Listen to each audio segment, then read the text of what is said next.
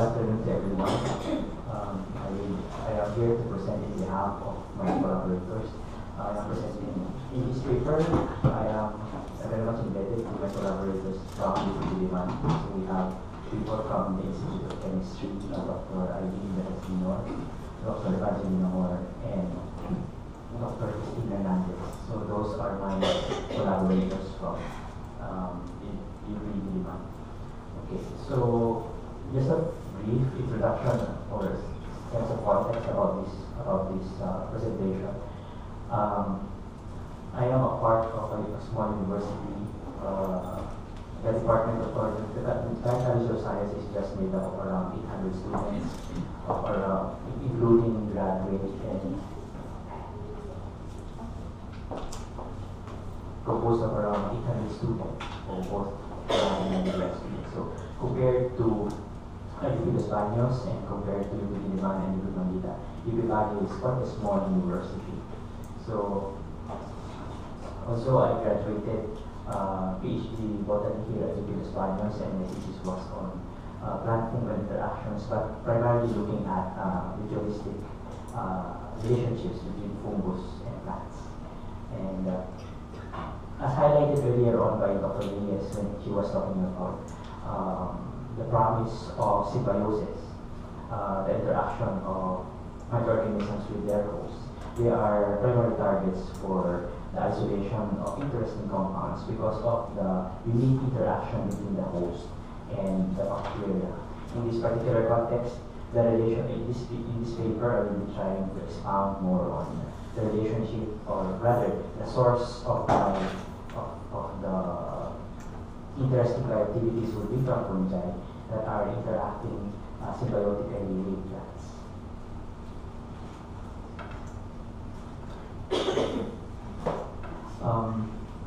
In relation to, so as mentioned, in the abstract that is found in our program, the project, so essentially I started out looking at fungi as promising sources of bioactive compounds when UP Baguio was given a project or proposal from UP Baguio was funded in 2014. Essentially that started out everything until that moment.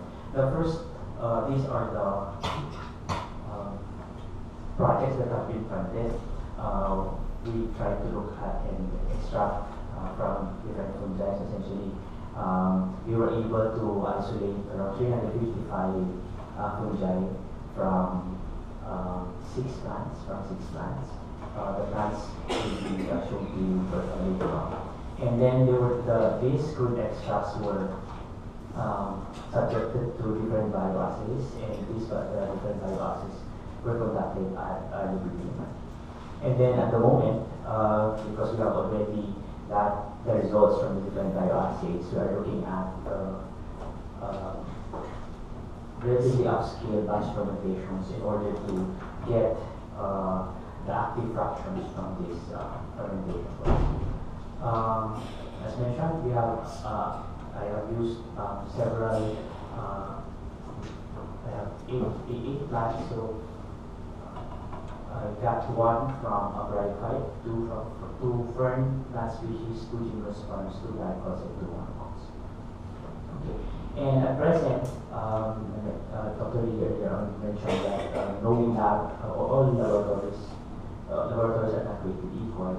Some would have more capacity to perform several assays, and some would be more limited, and that would be the case for everybody. So in order for us to be able to perform at par, we need to collaborate, and that was the primary reason why we had to collaborate with the laboratories from UPLB. So these are the different plants where we collected endophytes. We have a liverwort, we have the tree fern, and we have the understory fern.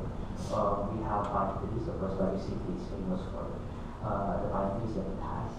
So we collected from those. This is a wild strawberry, so we collected from the leaves also. This is a common plant also in Baguio City. This is the typical Mexican sunflower. And then we have two monocots here. Typical leaves also that we find.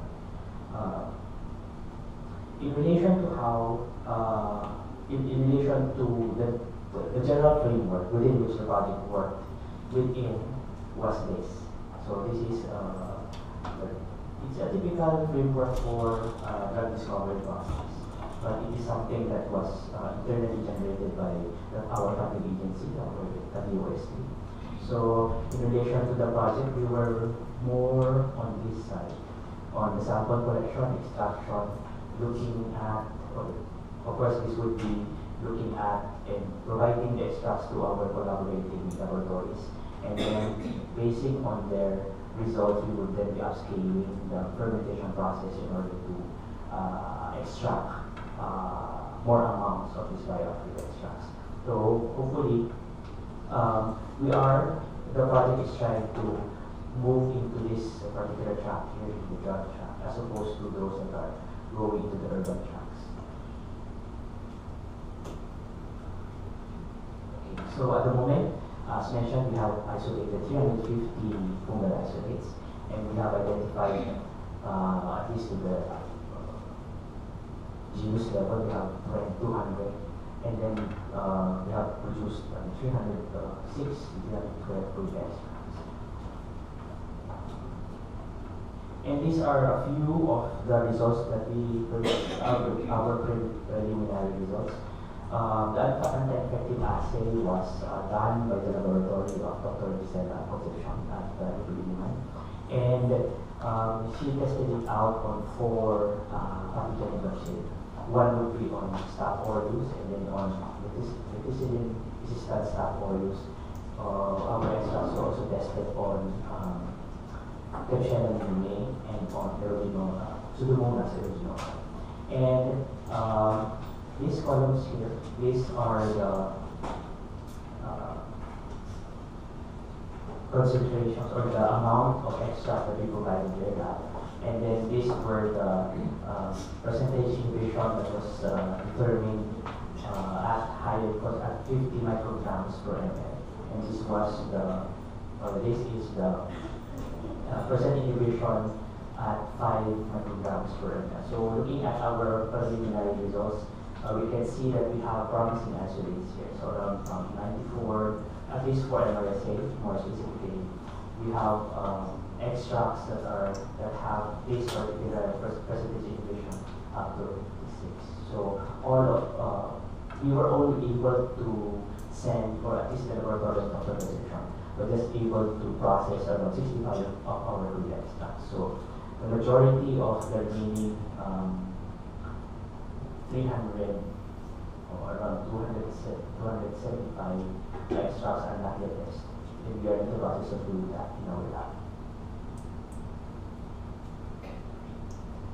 This is also another assay performed by the laboratory of Dr. Evangeline Moore, and she tested it out on the inhibition of cyclooxygenase, COX-2 and COX-1 inhibition. And these are the different, again, these are just a few of our extracts that perform relatively well as compared to all the others. So, what was, according to Dr. Moore, we are looking for a COX-2 to COX-1 ratio of greater than 1, because in relation to the usability or functional efficacy of anti-inflammation agents, it is better for a higher COX-2 inhibition than COX-1 inhibition. These are also our results for one assay on anti-diabetic, on diabetes. And these are also, the process is also performed by the lab of Dr. Evangeline Moore at Hipol. Again, we have several isolates performing relatively well, and in fact we have these 2 isolates here, 100 from Bioresources, which has very high, around nearing 100, because this is 100% inhibition.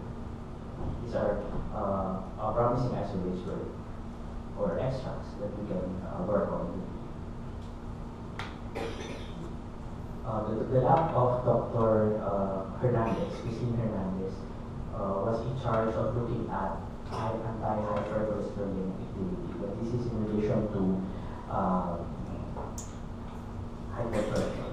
So she tested it out on the inhibition of HMG-CoA.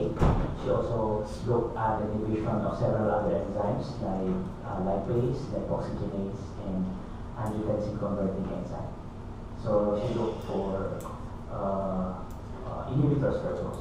And in this particular case, we found out that there are several isolates which has a high amounts of or capacity to inhibit HMG-CoA. Of course, we know that statins primarily are isolated from fungi. Like example, lovastatin and velvastatin. These are already marketed statins in the market, and they have been, in terms of its history, they have been extracted from Penicillium species and Aspergillus species. In this particular case, we have identified several that are not Aspergillus or Penicillium, and this may be interesting fungal isolates to be tested later on. In this particular case, it is in our lab already that we did the tests here. Siderophores are small molecules, and they are responsible primarily for the absorption of iron from the environment. Iron is one of the limiting micronutrients for microorganisms. If iron is low in the environment, typically the growth of microorganisms is also low. And if the bacteria or the fungi is able to release siderophores, then they are able to access the iron from the environment, thus it can go inside the cell.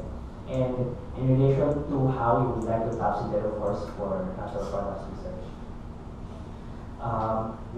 there is a current trend at the moment where siderophores are used as Trojan horses. Of course, we know that the Trojan horse was something that in ancient history they used it as a tool for war.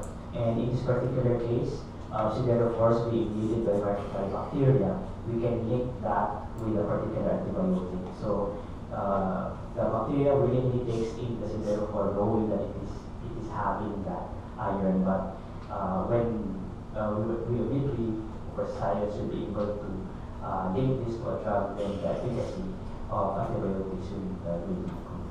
And at the moment, these are the following siderophores that have been discovered, and fundamentally they have their own antimicrobial effect. However, they are not quite as strong as that compared to the existing antimicrobials. So if we can link, as mentioned, if we can link siderophores to drugs, then we may have and we may find solutions to problems of increasing antibiotic resistances. Okay, so in our lab, simple spectrophotometric assays, we were able to determine which of our isolates were able to produce hydroxamate type siderophores, and we were able to produce carboxylate type of siderophores, and those that are able to produce both. So in this particular case, many particularly produce hydroxylates than carboxylates. Then these assays, siderophore assays, have been performed in our lab at UCT, because unfortunately this particular assays also only requires a spectrophotometer or a microfluidimeter.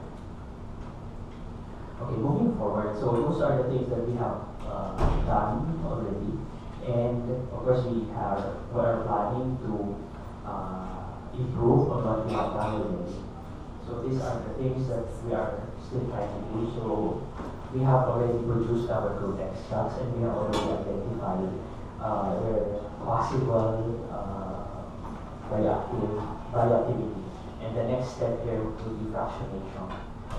So looking at possibly the compounds, and then having them processed by chemists and determine what what these compounds actually are. And initially we have sent to another collaborator to the Institute of Chemistry, to Dr. Hias Hunyo, if you know her. She's a natural products chemist, and she has run just one of our samples in high resolution mass spec, and this is our results. So what is important here, at least in that particular sub material or extract that we said, there was the detection of baccatin-3. Baccatin-3 is a precursor for the production of paclitaxel or Taxol. Of course, we know that Taxol is a multi-billion drug against cancer. And it just says that in that particular, although we of course we are not asking for anti-cancer at the moment, but the thing is the presence of this particular compound supports, or at least encourages us that there is something in our fruit extracts, and we just need to process that further. We are also looking forward. This was also presented by Dr. Reyes earlier on, that many of the biosynthetic gene clusters are referred to as cryptic, which means that they are not usually expressed in laboratory conditions. So obviously, at laboratory conditions, we provide all the necessary growth factors to our organism, such that we do not really need to express any secondary metabolite, because they do not need to. They have nobody to compete against, so because we provide all the things that they need. So in this particular case, the genes of interest are usually silent. They are turned off. So what we have, this is a currently funded project also by CHRD, USD, and we are trying to introduce small molecule epigenetic modifiers. We have identified these two, 5-azacitidine, several alkylated hydroxamic acid. We also have identified valproic acid, nicotinamide, and sodium butyrate. So those are a few of the epigenetic modifiers that we are now using on our fungal isolates. So we are expecting that there will be more compounds that are produced this time because of the presence of small molecule epigenetic modifiers. Another target of ours would be to improve the effectivity or the efficacy of existing antibiotics.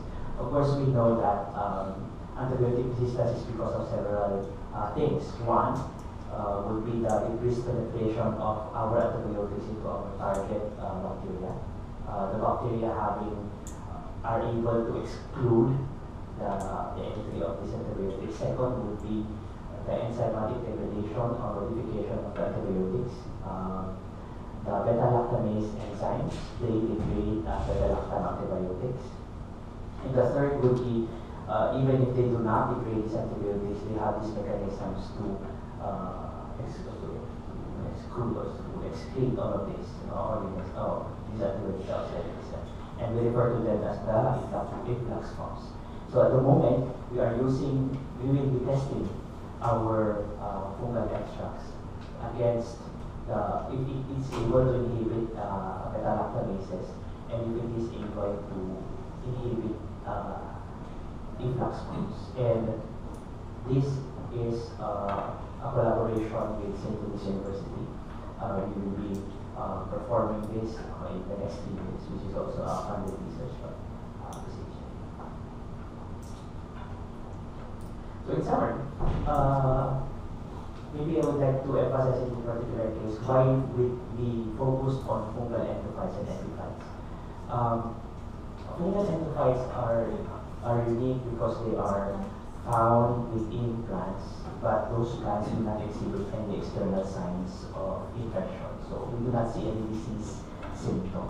We are looking also for epiphytes because on leaf epiphytes, because on the leaves, typically the leaves do not contain a lot of nutrition. So a lot of competition, a lot of inhibition, trying to inhibit their neighbors are happening there. So that's why we targeted fungal endophytes and erythrites.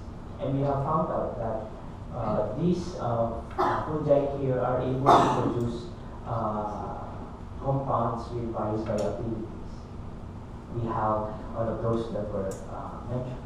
And obviously there are more to be discovered. As per Hawksworth publication, we have only scratched the surface of the biodiversity of fungi. Around 5 to 7% are described. So the rest remain undiscovered and undescribed. So these are organisms that are of prime importance of interest in relation to the discovery of bioactive compounds. As mentioned, we need to see what is there, and then we need to see also what these can offer to us in relation to the production of novel compounds.